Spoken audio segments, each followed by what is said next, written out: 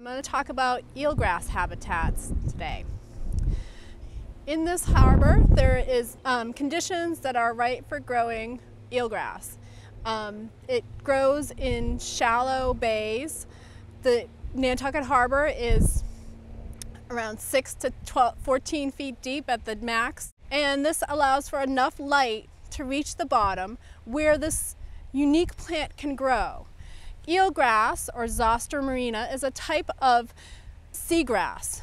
Plants that are specially adapted to grow underwater. They're flowering plants, angiosperms, and this is pretty unique. There aren't a large number of plants that do this. In this habitat, especially important for Nantucket, we have scallops. Scallops are a bivalve, and they're a unique bivalve in that they can swim. Most bivalves, or clams that you think of, live inside mud or sand, and they dig down, or they live attached to rocks. This is a unique type of clam that actually has a really large muscle, contracts and expands that muscle to move forward. And it's that muscle on the scallop that people like to eat. It's actually quite a sweet tasting bivalve. So another adaptation that these scallops have is that they have a row of eyes around the edge. These eyes are not image-forming eyes, but they're light-sensing eyes, so they can detect if a predator is coming and then they can swim away. That's also fairly unique for clams. Most clams that live underground don't really need eyes per se because they wouldn't be able to sense predators coming by sight.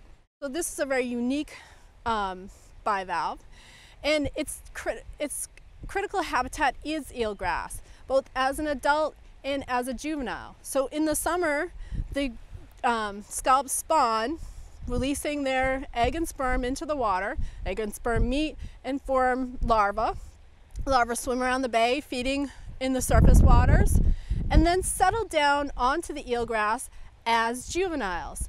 As juveniles, they actually have these little threads called byssal threads that stick them to the top of the eelgrass. And this provides them a place to sit and feed, but also protects them from predators. And then when they get to a certain size, they drop off the eelgrass, and that's when they start to swim through the eelgrass. Again, the eelgrass is an important habitat that provides a little protection from predation. We also have a lot of other species that use this habitat, such as shrimp and crabs and small fish, and it provides important protection from predators.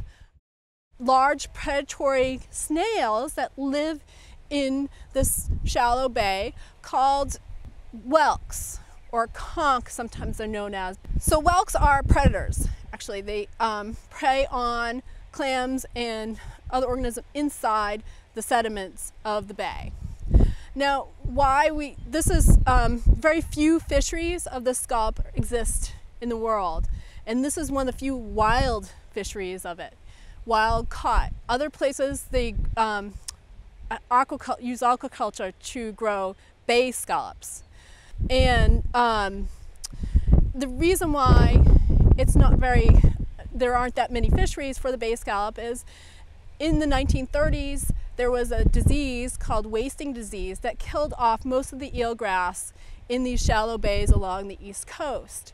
And it's only been a few areas where the water clarity has been good enough for the eelgrass to reestablish itself that you find these fisheries. And Nantucket is one of the few areas where you have a really large stand of eelgrass. In fact, in Boston Harbor, there used to be large stands of eelgrass that no longer exist because the water quality was not good enough for them to reestablish. They're starting now, the water quality is better in Boston Harbor, to try to replant eelgrass and see if they can get it to regrow.